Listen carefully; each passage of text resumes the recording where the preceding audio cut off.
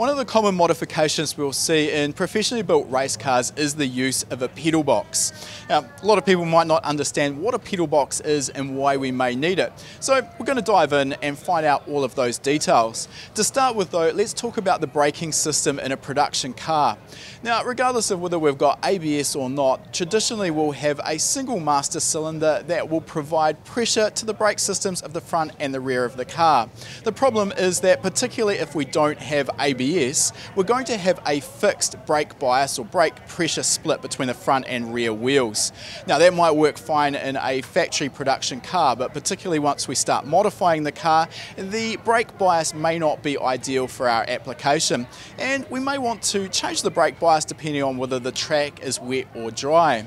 So the option here is to move to a pedal box, which then provides an individual master cylinder for the front brake circuit and an individual master cylinder for the rear brake circuit.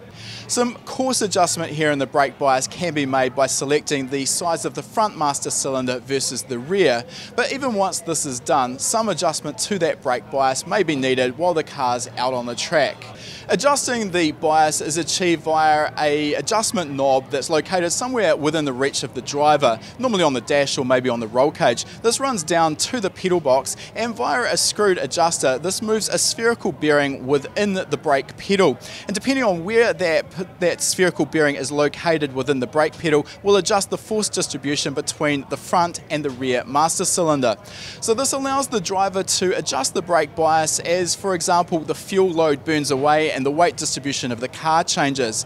Another aspect that's easy to overlook though is that for a wet setup versus a dry setup, the brake bias will be significantly different.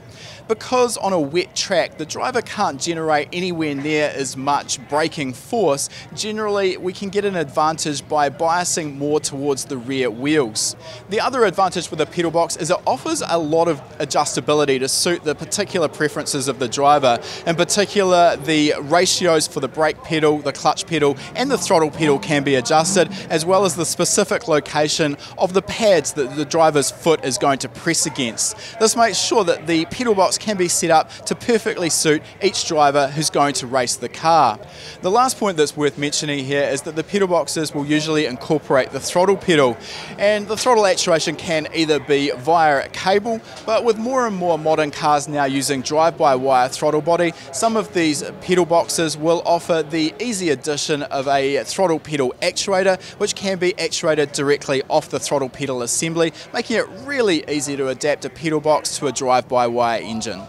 If you like that video, make sure you give it a thumbs up, and if you're not already a subscriber, make sure you're subscribed. We release a new video every week. And if you like free stuff, we've got a great deal for you. Click the link in the description to claim your free spot to our next live lesson.